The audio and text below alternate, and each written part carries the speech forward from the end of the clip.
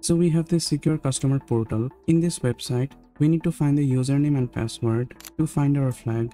This is the local authority CTF challenge from PicoCTF. So first let's try to log in with the username admin and the password admin. And if I click on login, I can see we get the error message, login failed.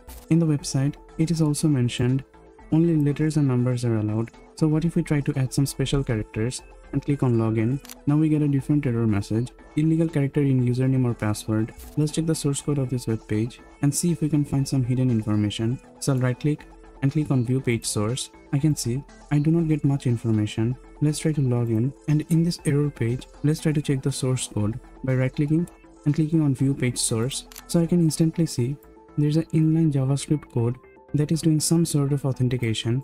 So we have this filter function which will check whether our input is letter or number, and then it takes our input.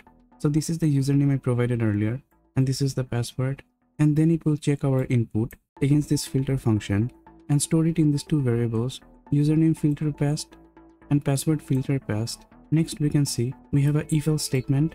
If the username filter passed and the password filter passed, there is this another function check password which will check the password against our username.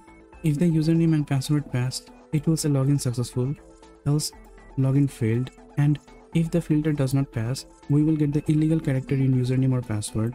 This is the error message we saw earlier.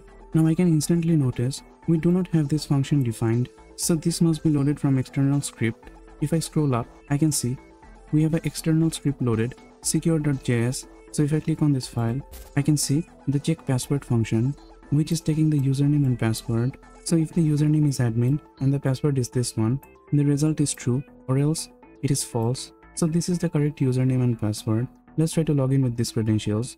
In the username, I'll type admin. In the password, I'll copy this and paste it and click on login, and I can see we found the flag. So this was a very simple challenge. We're going over the web exploitation CTF challenges from PicoCTF. So if you want to see more of these challenges, please subscribe to the channel. Thank you so much for watching.